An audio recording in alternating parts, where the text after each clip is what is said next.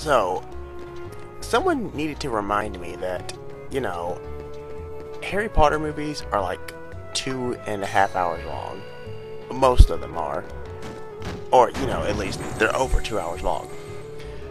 Since it's, you know, Deathly Hallows comes out this weekend, I thought to myself, I'm gonna watch Harry Potter movies 1 through 5 this weekend, then go see the movie. So, not too long ago, I got done watching the first one, which, all in all, with the credits and everything, about 2.5 hours. I checked the back of the other DVDs, and yeah, they're about the same range. Wow. Did not know that. I mean, I went to see the movie, the 6th movie, when it came out last year. I don't remember it being that long, but then I wasn't paying attention to the time back then. Plus, there's a timer on my DVD, so I know how long exactly the movie will be. You know, the funny thing, when I saw the movie last year, the 6th movie, that was the first Harry Potter movie I went to actually go see in theaters. So, you know, I thought to myself, okay, I'm just gonna buy the 1 through 5. And so I did, and I never watched them until like tonight. That's the first time I've actually just bought, you know, not bought, watched the DVDs I bought. I mean, technically, I've seen the 3rd one. It was on HBO a long time ago. I've seen most of the first one on television. I've seen like half of the 2nd one. The ones I haven't seen are 4, 5, and at the moment 7.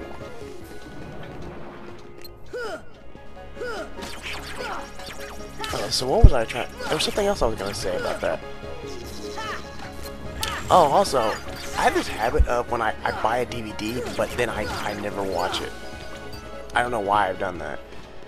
I bought, let's see, I bought Batman, you know, the original one with Michael Keaton. And I hadn't, it was like months before I looked at it. Any other DVDs I've got? I actually bought the movie Fiddler on the Roof. It's a play. I was in the play that year, so I decided to buy the movie. And I have not looked at that movie in a year. I've had it for like a year, and I have not looked at it. Oh, what else have I got? Let me see if I can look at them.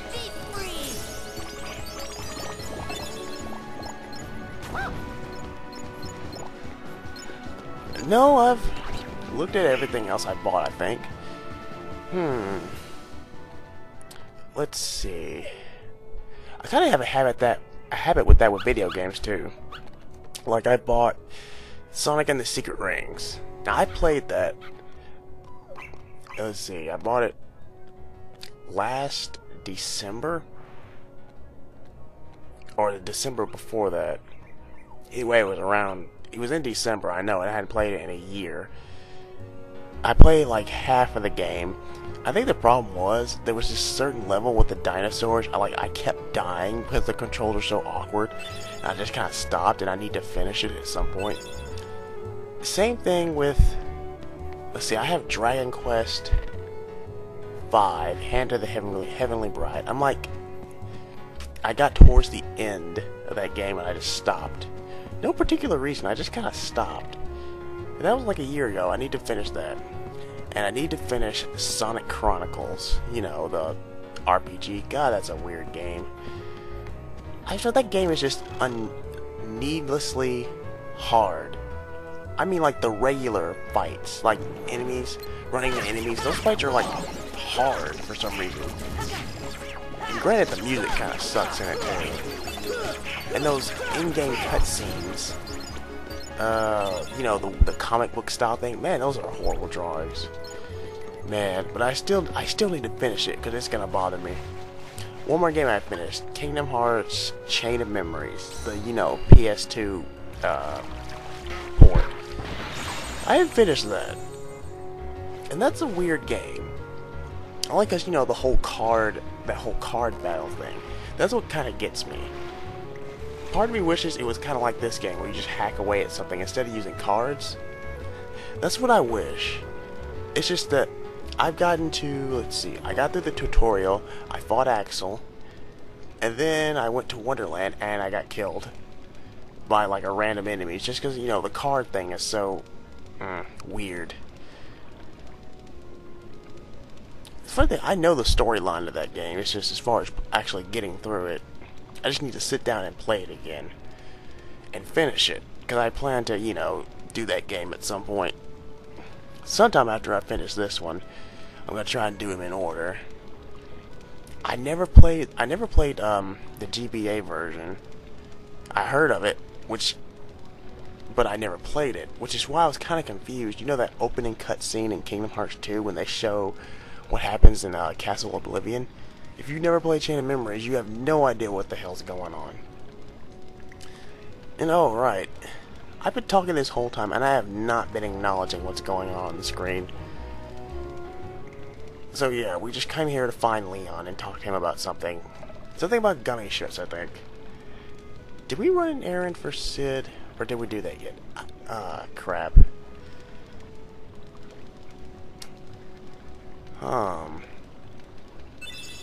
What was I doing? I found a red Trinity and then I just ran somewhere.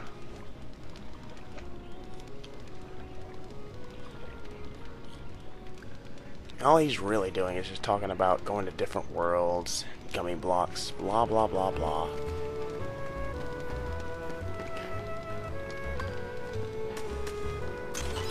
There's not much going on here at the moment because we're back in Traverse Town.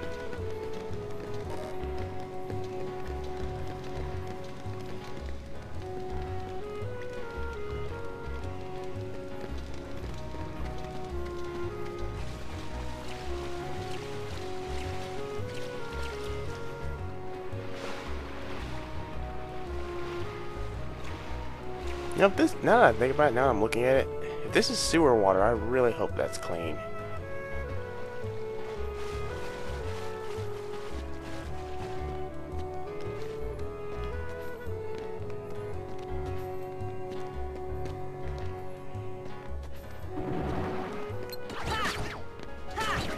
Oh, I don't like these little things.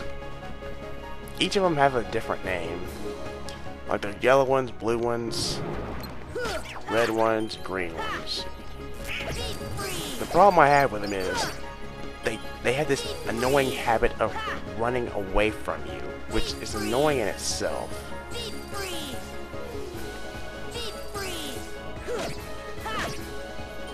The blizzard spell is really weird in this game. Like, it spreads out. I kind of think of it as like a shotgun. It has that spread fire. And you have to be close to an enemy for it to actually, you know, do something. It's exactly like cheap shots like that. I hate that. I hate small enemies.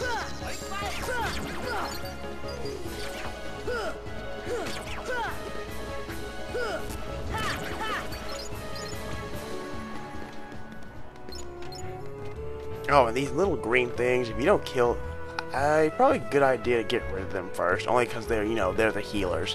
Which, it's not a big deal unless you've got, like, an enemy with a lot of HP, like large bodies. I think they'll heal their allies, too. Kind of like those, horn things in, Kingdom Hearts 2. Those little trumpet monsters. I don't know, they have a name. So, while nothing's going on, let me think.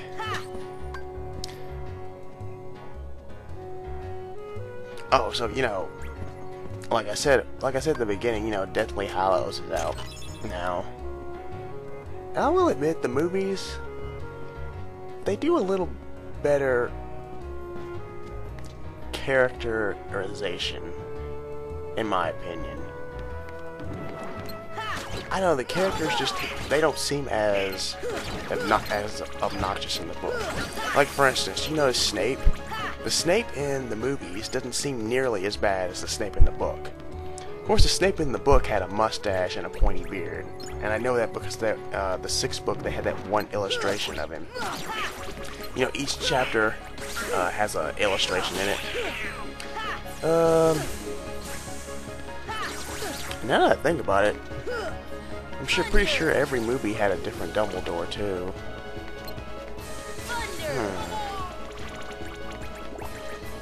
Anyway, I know I probably talked spoilers about Harry Potter.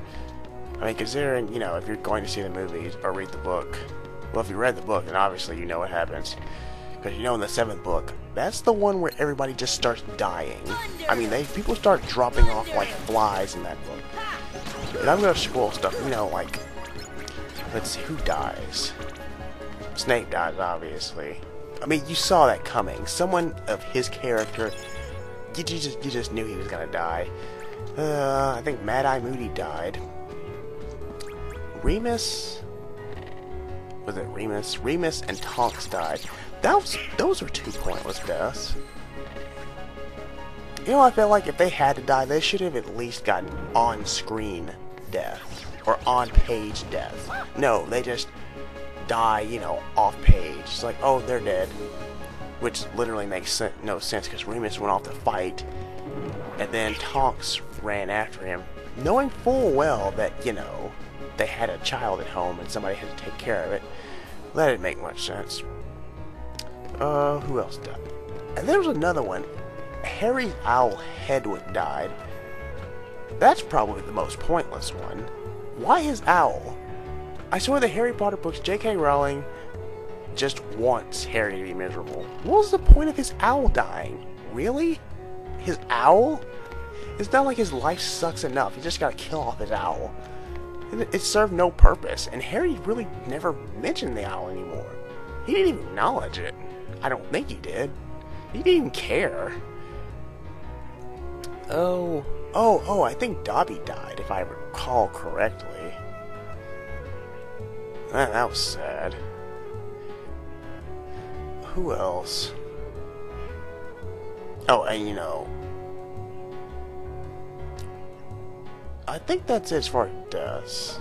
Well, as far as, you know, good guys go.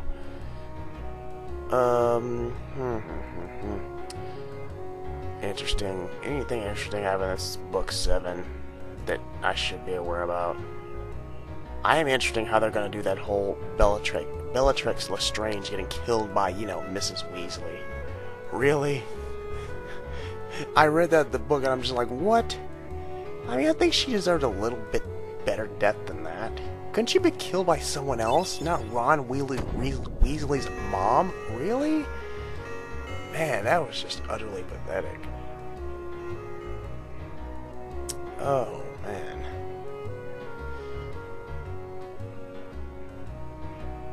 Was it? Oh, well. Let's see, time's running out, so I'll probably address this in the next video.